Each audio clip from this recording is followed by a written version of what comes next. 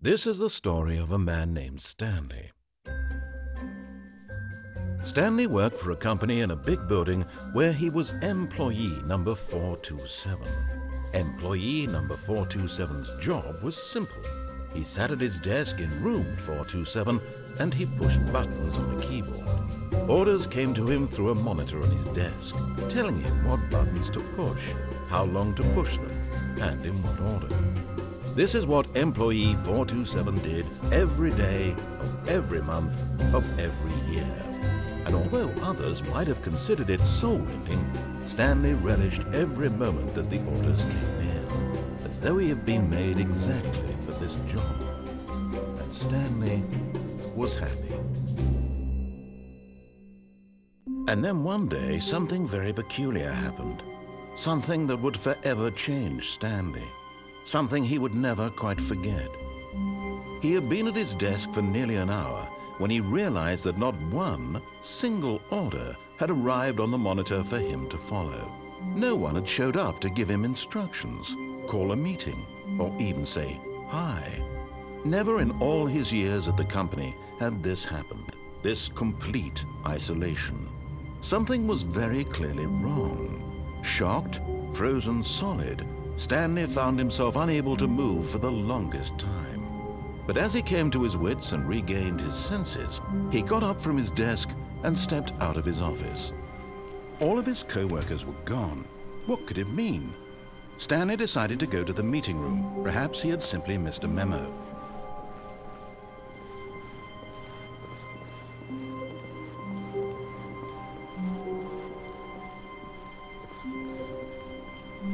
When Stanley came to a set of 2 open doors, he entered the door on his left.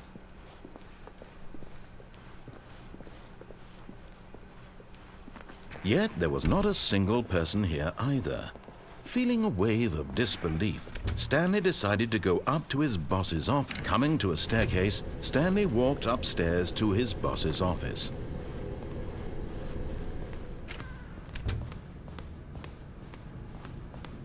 Stepping into his manager's office, Stanley was once again stunned to discover not an indication of any human life.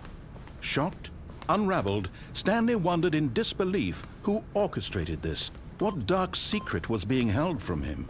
What he could not have known was that the keypad behind the boss's desk guarded the terrible truth that his boss had been keeping from him. And so the boss had assigned it an extra secret PIN number, 2845. But of course, Stanley couldn't possibly have known this.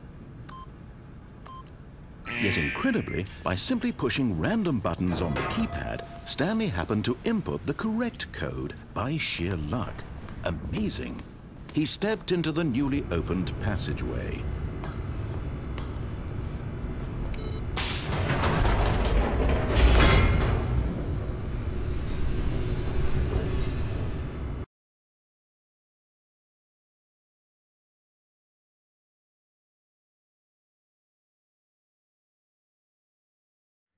Descending deeper into the building, Stanley realized he felt a bit peculiar. It was a stirring of emotion in his chest, as though he felt more free to think for himself, to question the nature of his job. Why did he feel this now, when for years it had never occurred to him? This question would not go unanswered for long.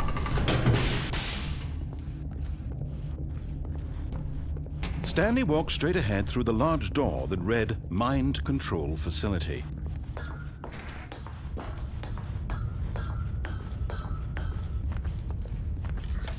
The lights rose on an enormous room packed with television screens. What horrible secret did this place hold? Stanley thought to himself. Did he have the strength to find out?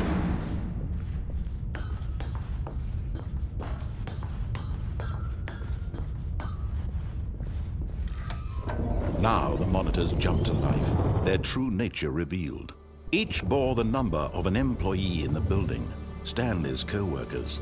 The lives of so many individuals reduced to images on a screen, and Stanley, one of them, eternally monitored in this place where freedom meant nothing.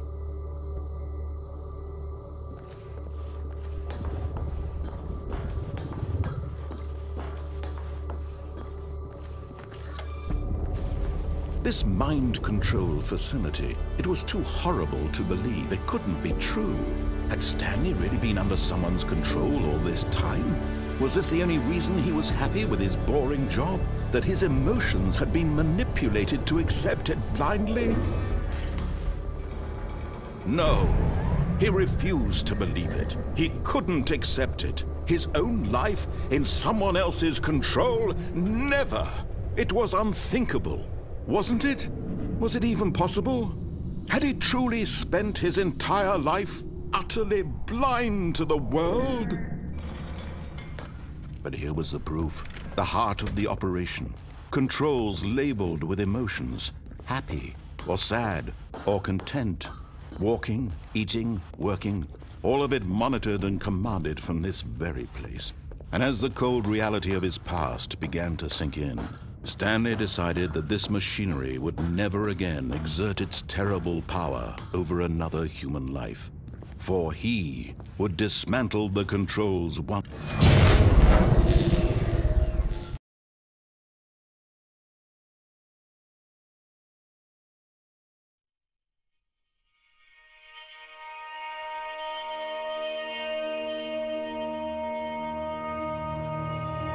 Blackness and a rising chill of uncertainty. Was it over?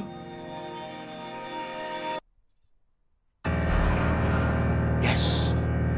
He had won! He had defeated the machine, unshackled himself from someone else's command. Freedom was mere moments away. And yet, even as the immense door slowly opened, Stanley reflected on how many puzzles still lay unsolved.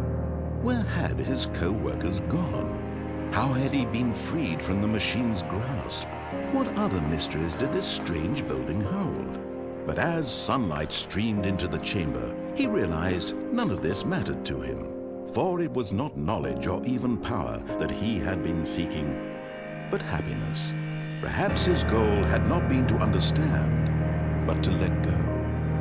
No longer would anyone tell him where to go, what to do, or how to feel. Whatever life he lives, it will be his. And that was all he needed to know. It was perhaps the only thing worth knowing. Stanley stepped through the open door.